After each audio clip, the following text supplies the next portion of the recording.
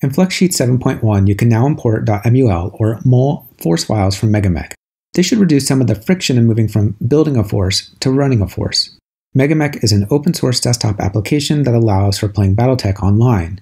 Its lobby provides a variety of unit sorting and filtering tools, random access tables, force randomization features, and battle value calculations that adjust for pilot skills. After creating a force, the Save Unit List button will produce a .mul file that you can import into Flechs. Note that pilot names are used for the tabs, and these can be kind of long. If pilots have nicknames, Flechs will use those instead. Now for some limitations. First, equipment and unit restrictions in Flech Sheets are unchanged.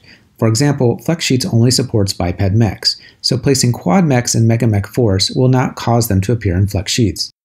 Relatedly, battle value is calculated on the fly in MegaMech and is not included in force files, so importing force files will not add battle value listings to Flech Sheets. Lastly, it's possible, though unlikely, that a unit in MegaMech has a slightly different designation than it has in Flech Sheets, and that the mul import will fail to find that unit. If you encounter such an issue, send me a private message and I'll take care of it. Alright, that's it. Happy hunting.